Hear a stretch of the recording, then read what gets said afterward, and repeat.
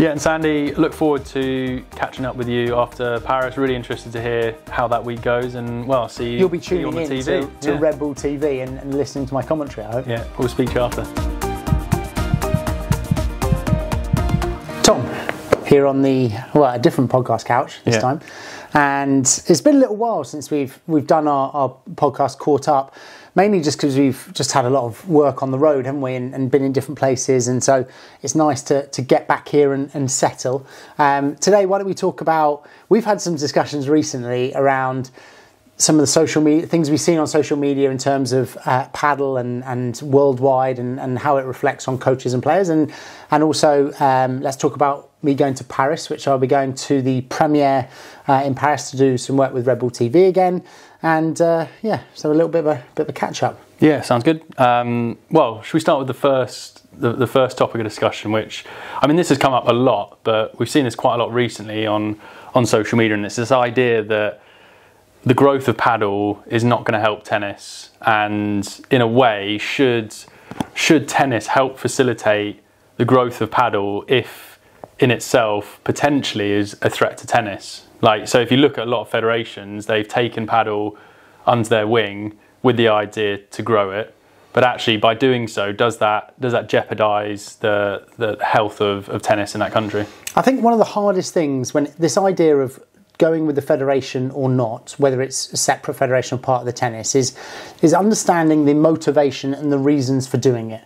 You know, like there you're talking about, you know, to grow it, like, and it's so difficult, and I'm not talking about like the LTA UK, I'm just talking like broad generally. It's like, you know, what is the motivation for the tennis federation to take padel under their wing? Is it, oh, I see the potential in this sport, I'm going to grow it, I think that this can, or we probably think that this can help grow tennis, help grow racket sports? Or is it more of a play around, oh, I see this as a challenge, I see this as a competition, and actually we want to kind of keep tabs on it, keep control on it? Or is it, our numbers of participation might be going down, this is a great way to boost participation numbers? I mean, and I'm not saying it has to, you know, a federation is choosing one of those, but you've got to ask, what is the motivation? Why does a tennis federation want to have padel as part of its federation? And I mean, you can't deny the sport is exponentially growing right around the world. I mean, it's just growing faster and faster, and in the UK here, it's one of the slowest growing countries, but still it's growing fast. And so, you know, I suppose it's around that motivation, because really at the end of the day, it is a different sport. So, you know, you're going to get people that, you know, will play padel instead of tennis, and you might get people that play tennis instead of padel. I don't think there's going to be many people that are padel players and then go to tennis, mainly because the technicality of the sport is, you know, it's more difficult to play tennis, and therefore you can't get those exciting tactical rallies that you get in padel. And, you know, I think I saw a stat on one of the posts that was saying that, you know, your average rally length in tennis is 2 or 3 or something, whereas, you know, padel, it's easily 7, 8, 9 shot rallies that you see at recreational level. So even though it doesn't help tennis in terms of its, you know, its growth, it does probably in terms of participation at a club, though, doesn't it?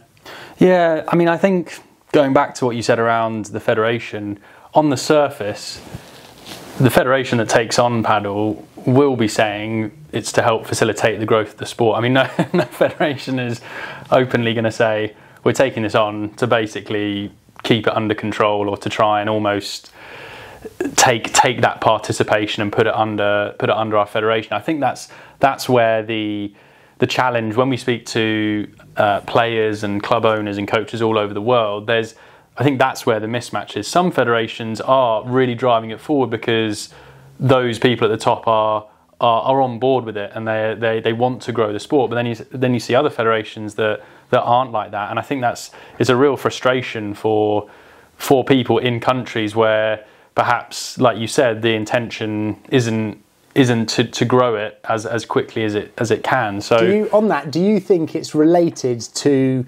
the size and strength of the tennis federation. So if I look at some of the other federations, like let's take Netherlands for example, not a massive tennis federation really. Like, you know, they have good players coming through obviously, but it's not huge. And then this opportunity comes in a new sport, and you think, and by you I'm thinking the federation, you think that your nation could literally get to the top 5 countries in the world if you applied yourself, you know, and because maybe your tennis might not be as strong, you think, oh, like should we push in this direction?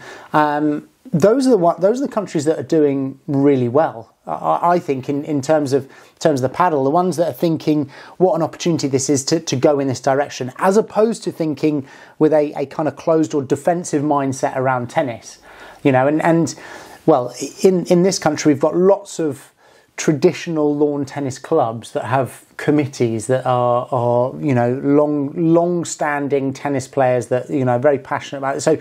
So it's understandably difficult to change their mind around, hey, do you want to put paddle in this club? Oh no, I couldn't possibly take out one of our 10 grass courts that are being used for 6 weeks of the year and put in another sport where I can fit actually 3 paddle courts, get, you know, kind of triple the amount of players on the same court surface, and drive some community and social life into the club. I mean, it's obviously a bit of a biased, you know, but you see what I mean. It's like, yeah, I don't think it's related though to the strength of the country in terms of tennis. I think it is, like you said, it's the decision makers at every level. So whether it's a federation, I think it's the open-mindedness of those decision makers in a federation. Are those people at the top making the decisions? Are they on board with it?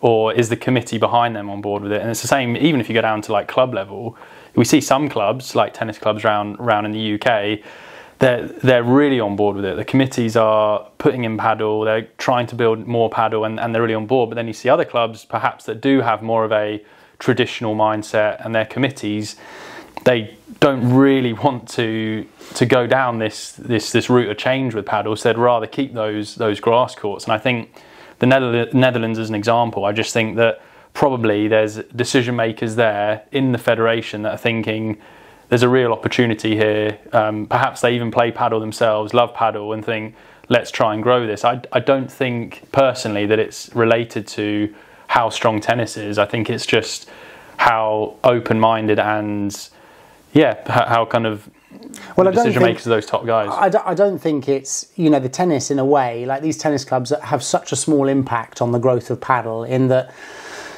you know, 50 clubs around the country all decide to put in 2 outdoor paddle courts. This is what's happening at the moment, 2 outdoor or paddle courts. Well, really the game is going to be grown by these private investments, right? These standalone big clubs, like we saw when we went to Amsterdam, 10 indoor courts, nice cafe, bar area, gym area, like a proper standalone paddle club. And I think that's what grows the sport. If you look in these countries, you Sweden, Denmark, Belgium, like these ones that are growing up, we're seeing it now in the US, they're standalone paddle clubs, and they're big facilities, lots of courts, high end, like they're premium facilities. They're not, you know, a couple of paddle courts in a tennis club that is already struggling for numbers. So I think that's probably where we'll see the growth, and whether the federation is on board. Ideally the federation supports that, and then the private investment companies that are building these clubs think, oh great, I'm going to work with the federation.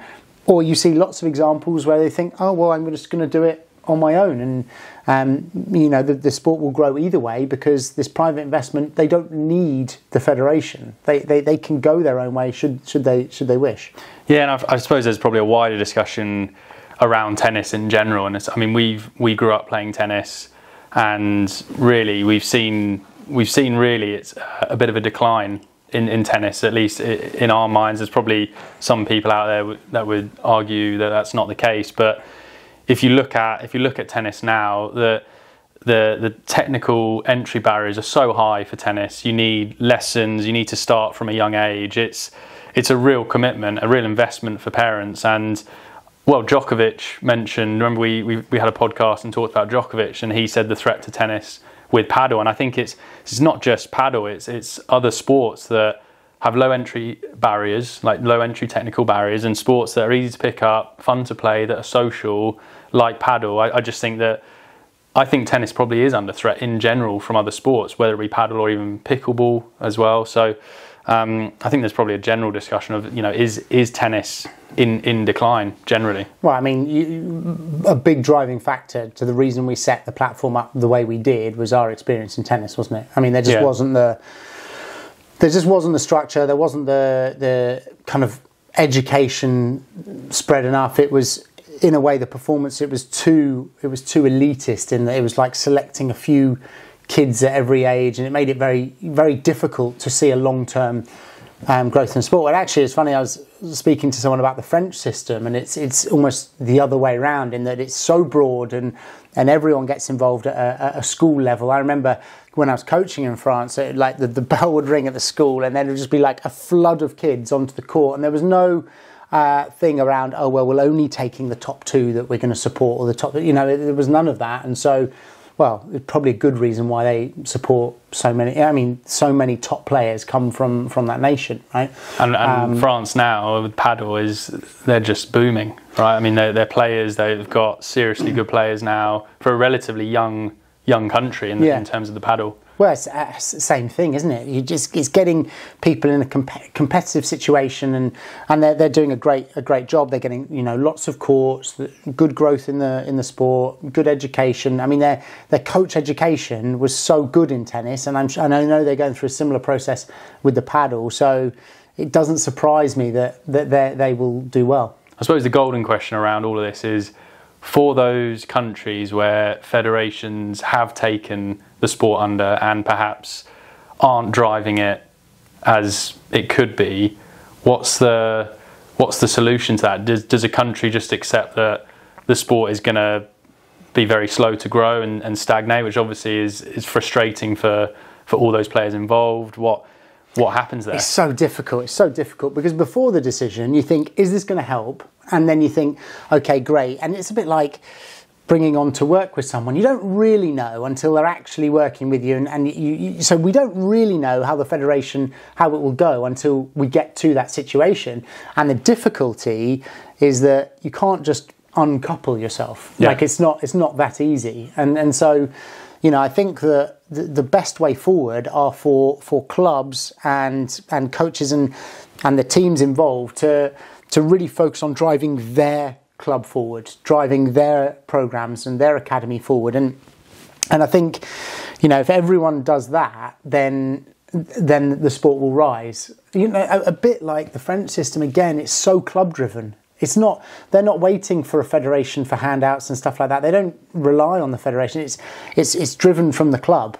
And I think the moment that you get lots of good club operators, which is not necessarily happening straight away in countries, but as soon as you get lots of good club operators, they will focus on their clubs, they will drive that, they will run their own tournaments, the whole ecosystem will improve, I think. And are those clubs working together, or are they competing with each other? Because I suppose that's the other thing, is if clubs are just focusing on themselves, are they just focusing on themselves succeeding, or are they working with each other? Because I spoke to, when I was at Madrid, and a few of the Portuguese players were talking about how the reason the sport grew so quickly there and it's really boomed, and now there's Portuguese players coming up that are challenging those top guys, is that those clubs came together and almost started working with each other. I don't know the full story, maybe it hasn't always been like that, but at some point they kind of came together and said, right, let's do this for the growth of the sport. Is that the way forward? It's really interesting. I remember going to Portugal when paddle was pretty young. At the time, I think they'd had it for a year or two, and I went down different places in Lisbon and Porto, and I remember the clubs. They had really what you would call an experienced club manager from, say, a tennis or from another sport, and they recognised that the growth, there were so few courts, so the growth of the game was what was a priority. And I think the difference, if we look at, say, the UK, but we're seeing this in US and lots of different places, is that the people building the clubs here don't have club experience. They have investment experience, so they're brilliant at raising money and will pay a lot for a warehouse or a space, but they don't have running a club experience. And so they are seeing this at the moment as a land grab for a potential, very profitable industry, as opposed to thinking this is a brand new sport. We need to work together. We need to raise this sport and go like that. And I remember in Dubai, when I was in Dubai, the first club was built and the second one was built, and they competed. And there were only 2 clubs in the whole city, and they were competing with each other, like driving each other's prices down, like competing. And it was only when like there was a 3rd, a 4th, a 5th, a 6th club that they actually said, you know what, there's enough for everyone. Let's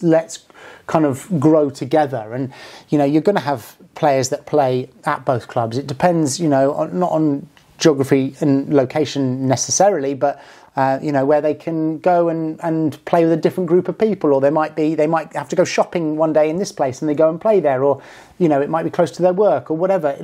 But the idea is that I think that clubs need to work together, like they need to, and the ones that don't, it will be remembered. Yeah. and later on when there's competition, those are often the ones that will struggle.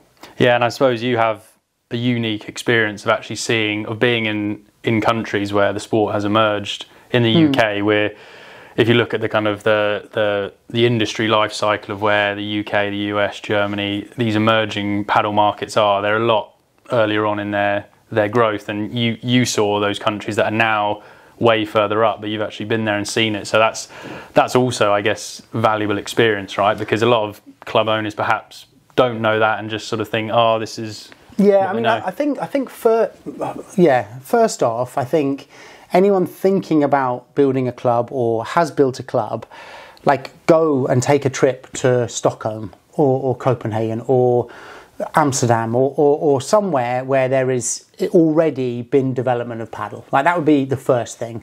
And then the second is a bit of a pet peeve of mine at the moment, and I'm seeing it everywhere on social media, is that someone either has built a couple of courts or they suddenly have played a little bit of paddle. They've been playing for a couple of months and suddenly they are, the paddle expert, the paddle guru, the whatever, the master of paddle. And I just think it's a combination at the moment of the sport is very young, and so there's not a lot of coaches or experienced club operators in the space, and everything now is social media and social status and how do I look. So I don't know why players, it's players, coaches, anyone, why they are putting, we see this a lot. I am number 17 in my country, 14 in my country, 6 in my country. Like what?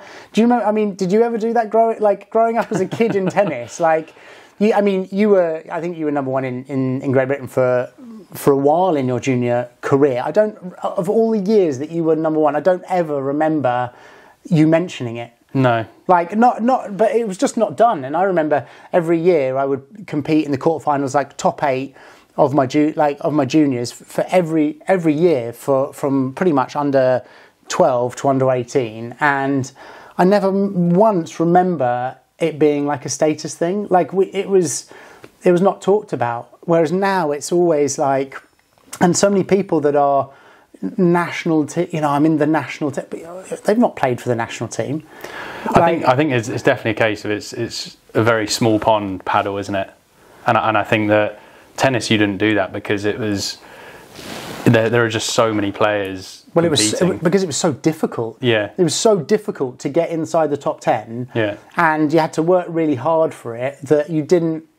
There wasn't really a, but also then there wasn't social media. Yeah. So, I think social media is a big factor. Suddenly we're an expert, and it's not just players and it's not just coaches. It's we're seeing lots of paddle consultants or someone that is like, oh, I can advise your club to doing this. I was distributor of a paddle racket for 6 months, and I'm an expert. And I just feel like it's almost it's a bad game of Chinese whispers in that you start saying that, and then people start believing you, and then you start believing you, and then suddenly you're an expert giving poor advice.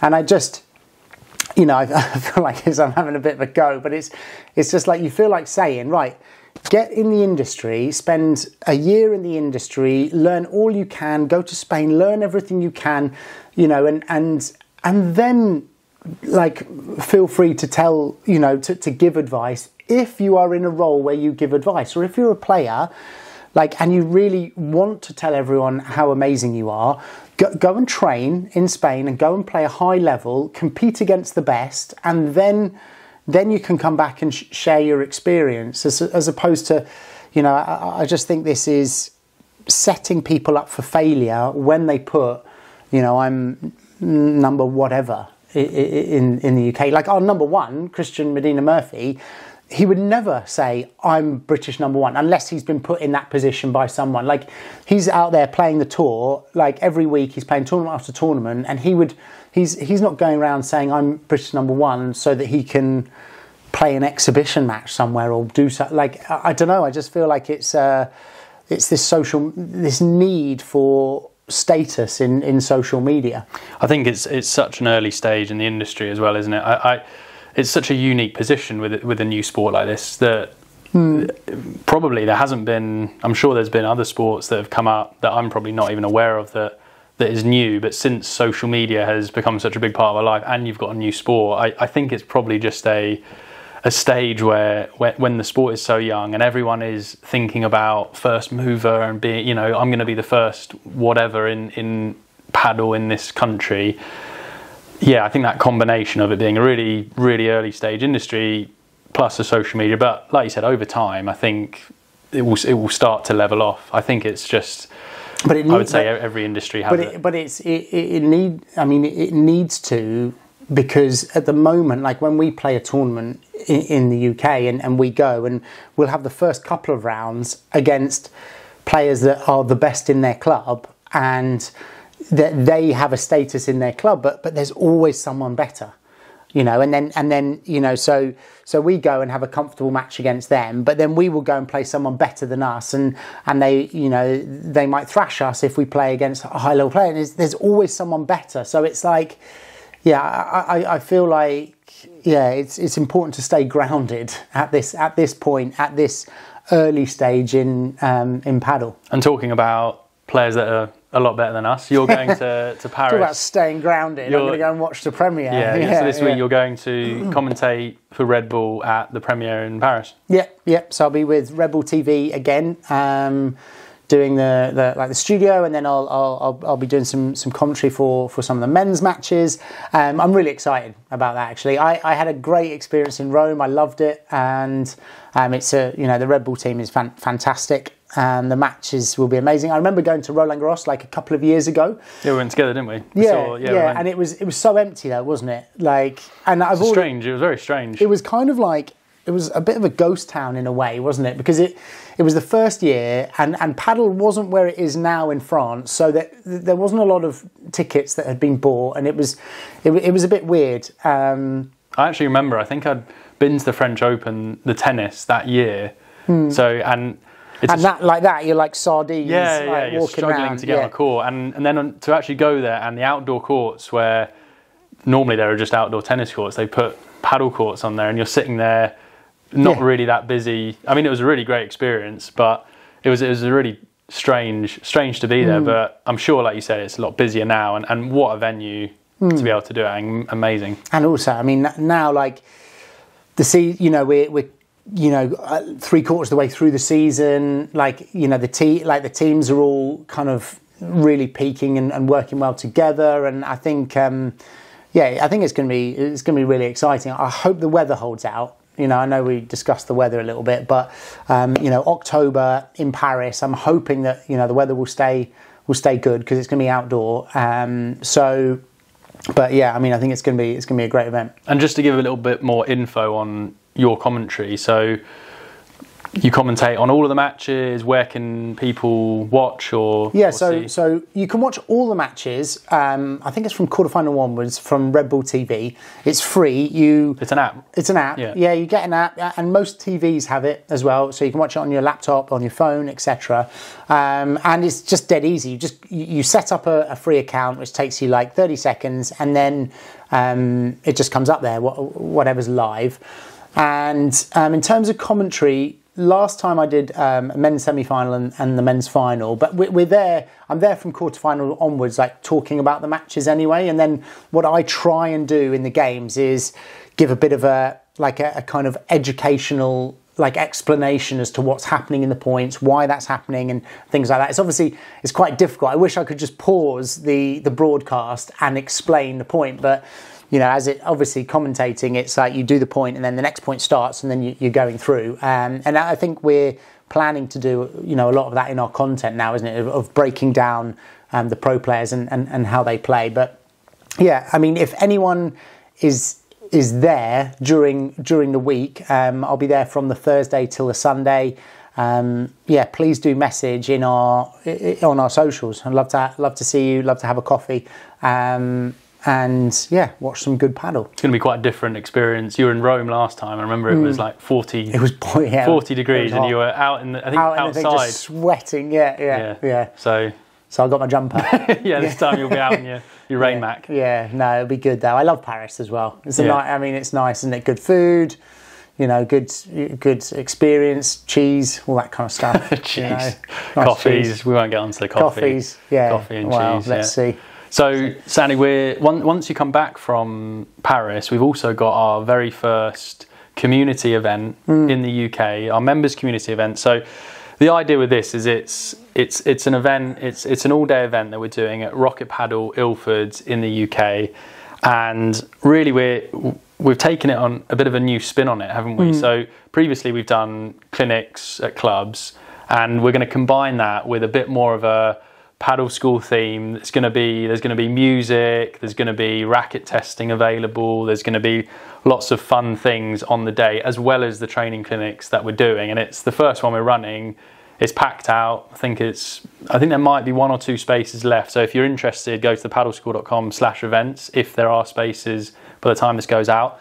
But Sandy, it's going to be really exciting. We've got a good coaching team down there. I'm looking forward to it. Yeah, I mean, we thought about this a while ago, didn't we? Just running our own days, and it was always like, do we have enough people within our community that would either travel to it or be in that vicinity? Because a lot of our audience is spread, and so I was really grateful and happy to see that when we put that out, it actually sold out quite quickly. I'm really looking forward to it. It's gonna be good fun. And members get a discount and a goodie bag for attending. So when you talk about community, you mean like in our members? Our membership, our member community. Yeah. So members, they get discount, they get a goodie bag when they come, and we're going to be running more of these events. We've got another one planned for the 2nd of November in Crawley in the UK, which is for all you who don't know Crawley, it's down, it's a bit further Sussex. Down Sussex.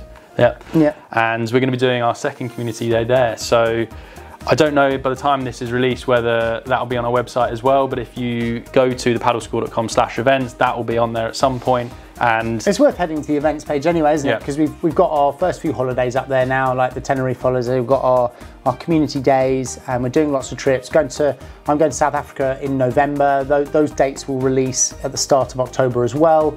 Plenty of opportunity to get on court.